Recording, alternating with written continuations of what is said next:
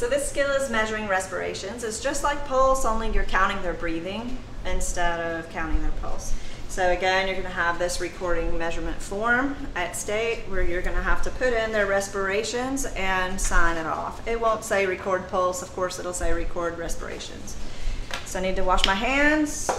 Hello. Hi, Ms. Stefanski, how are you? I'm well, thank you. Good, I'm Brenda, I'm going to be your CNA. Okay. I'm going to count your breathing, okay? Okay. Now look, in real life, if you're counting somebody's breathing now, they're aware of it, and they can change it up on you.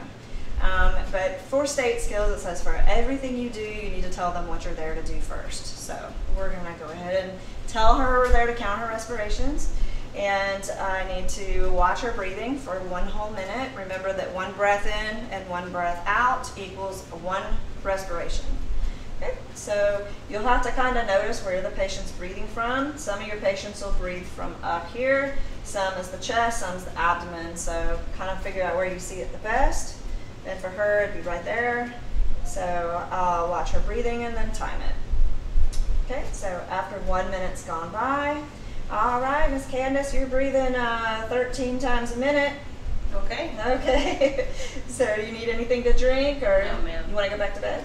I'm okay. I'll stay here for a while. Okay.